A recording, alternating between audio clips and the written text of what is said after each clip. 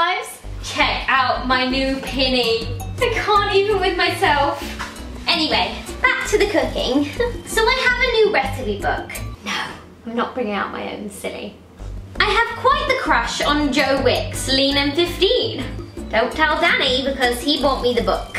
Today I'm going to be cooking Joe's My OT Chicken, but I'm actually going to say it's mine now. So, sorry Joe. So the first thing we need to get it going in here is the chick. It's so gross when it's raw, but it tastes good when it's cooked. So let's get it cooking. Place some cling film over your chopping board because nobody wants a disease. And that's apparently what happens with chicken. Oh God.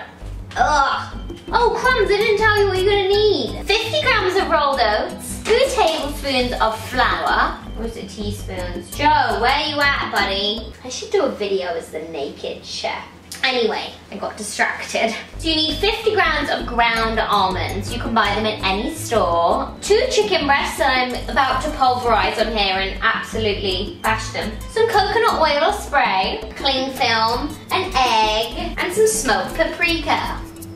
Moving on. These are great for freezing, so me and the kids eat them after school. I've got so many kids. Now grab the cling film. No, cut.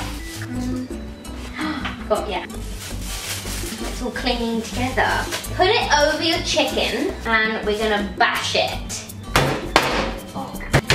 You need to bash them until they're half their original thickness. I'm gonna think I'm murdering someone in here. Now be sure to wash your hands in case you've got any of the germies on there. We are now gonna crack our egg into the bowl. Oh, whisk it up.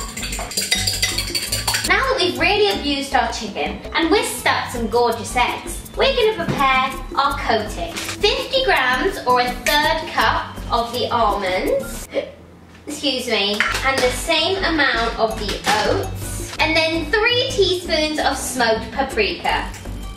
Oh God, that's annoying. Give it a good mix. So shortly we're going to start our choo-choo train. But firstly, we must preheat a pan to get some coconut oil sizzling. I'm so annoying, but I'm just gonna go with it. Take the chicken onto the board.